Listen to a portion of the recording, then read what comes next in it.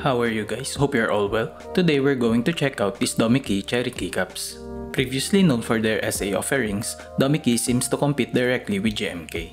In stock and ready to ship, are these new cherry keycaps good enough to disrupt the current market?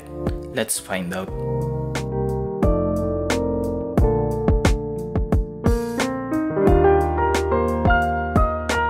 Let's unbox. Domikey offers a lot of colorways and they are all in stock and ready to ship. It only took 3 weeks from the moment I bought them to get them delivered. If you are tired of waiting for months for your keycaps to arrive, or you need a temporary while you wait for your group buys to be fulfilled, you can check this out. They are also releasing new colorways every now and then. Chances are they have something that you will like. Domikey came in these stackable plastic trays with carton sleeves. These trays secure the keycaps together and makes them easier to store. I bought the all-in-one kit as I think this is the best for its price, but if you only need a certain kit, you can buy them separately too. While these trays are greatly appreciated, there are some problems with them.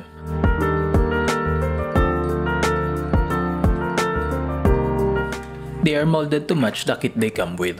This means that you always need to check if the top of the tray matches the bottom one, and you also need to check if the trays itself holds the correct case inside them. They are also very difficult to open. This makes changing to and from these keycaps very laborious. There's also the issue that they are not environmentally friendly.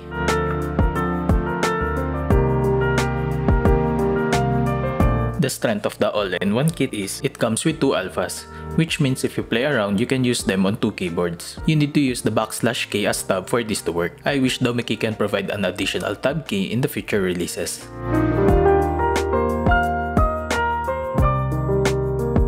These are made out of ABS plastic, which have the advantage of color vibrancy but the downside of faster shining. One thing I noticed too is that there are no sprue marks on top of the keycaps. The legends are sharp because of the double shot process, while the alternate alphas are triple shot, which means that the sub-legends will not fade. Unlike the UV printed one, thickness is about the same as my GMK too. The typeface is similar to GMK as well, but the usual problems with legends other than GMK sets can also be found here.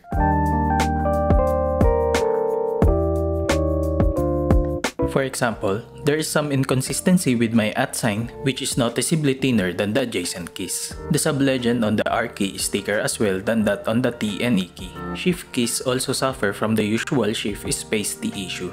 Backspace is thinner as well compared to other keys. But when using my keyboard normally, I hardly notice these problems. So personally, I do not mind them. But I can see others can be bothered by this.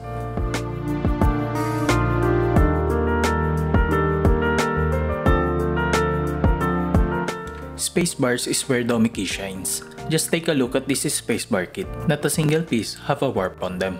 This is highly impressive as there are reports of even GMK spacebars going banana. Here is a typing test.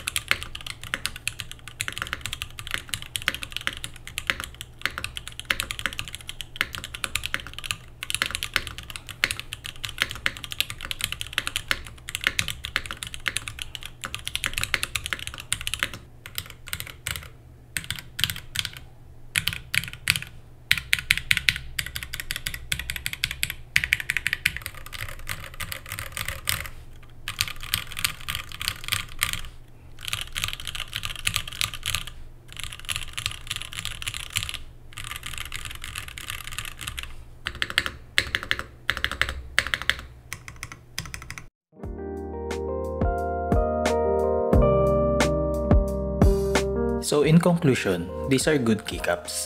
However, they are not GMK good. There's still a reason you might wanna pay the premium, and that's for the GMK quality. However, GMK cannot keep up with how much the hobby has grown, and this is where Domikey fit in. In stock is also good for the community, especially now that years of waiting is becoming the norm.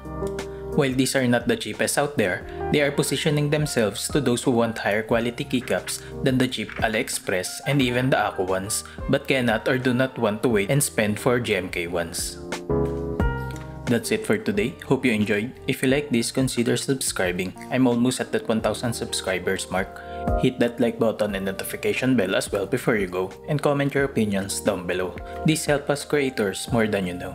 Thank you so much for watching, and I'll see you on the next one.